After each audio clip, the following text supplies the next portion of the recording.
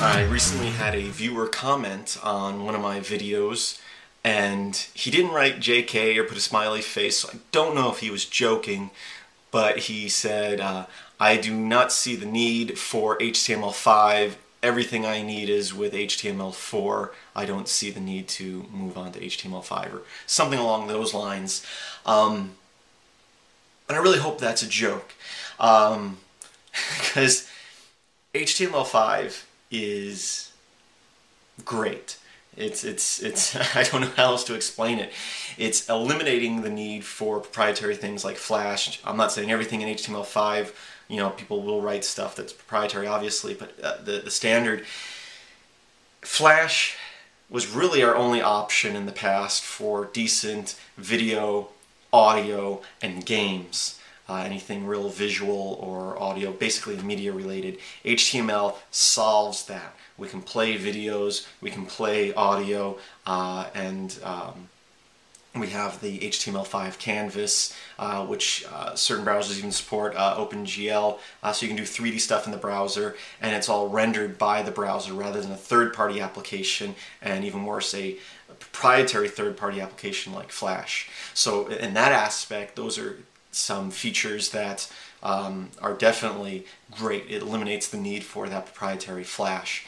Another great thing, and there's lots of great things about HTML5, is the features of the different types of input.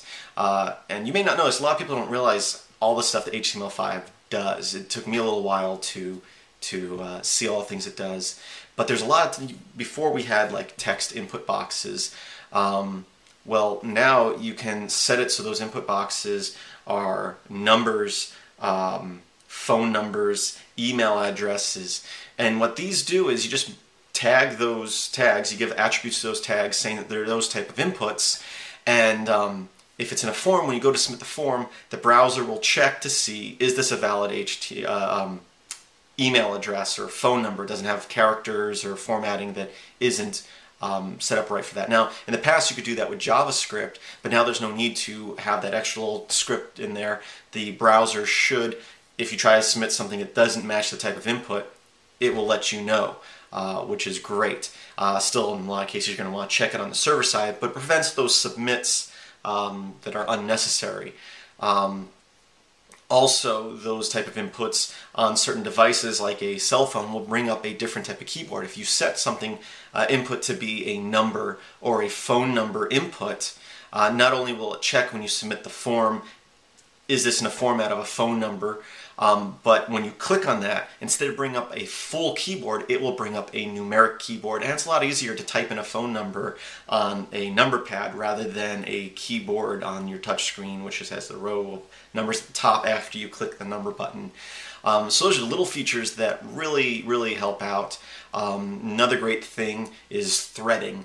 HTML before did not thread, and I should have looked up. I'll try to remember to put a link in the description to a website that was put up a long time ago when HTML5 just first started, and it was to show you some of the early features of HTML5. At the time, most of them only worked in Chrome. I think Firefox now supports a lot of them, and other browsers are getting features more and more. But it showed an example of threading. And if you're doing any type of programming, you probably know what threading is. It's basically allowing processes to continue even though another process may have not completed. So they gave an example. I think it was a Google map of some sort. And you click a button and it would plot these coordinates, little lines traveling from one spot to another on the map.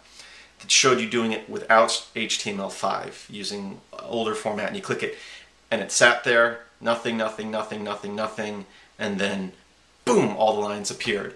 In HTML5, you don't have to wait for the entire process to complete for it to finish. You click it and it just starts drawing the lines.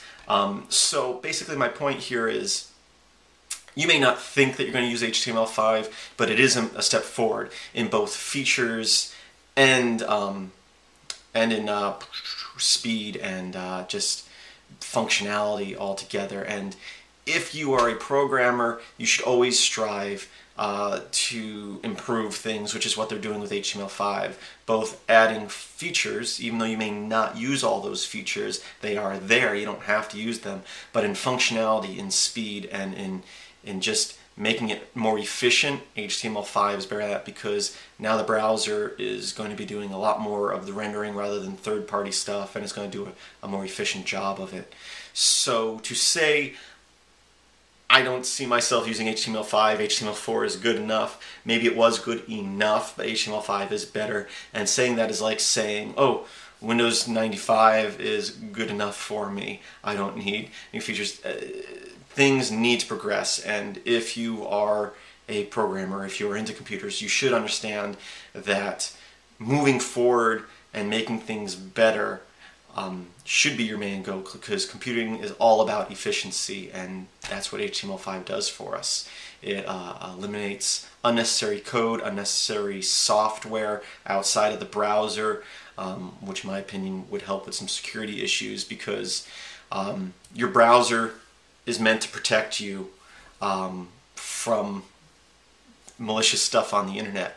And yeah, there's going to be security holes in browsers here and there, but you start adding in these plugins like Flash, Silverlight, Java. Now, they may not be more or less secure than your browser, but now you have to worry about each of these things being secure, where if you can get the browser to do everything, now you really should only have to worry about the browser, rather than saying, well, the browser's going to load Flash, and Flash has permission to do this. Hopefully I don't have to worry about Flash and Java. It's just less to worry about, in my opinion.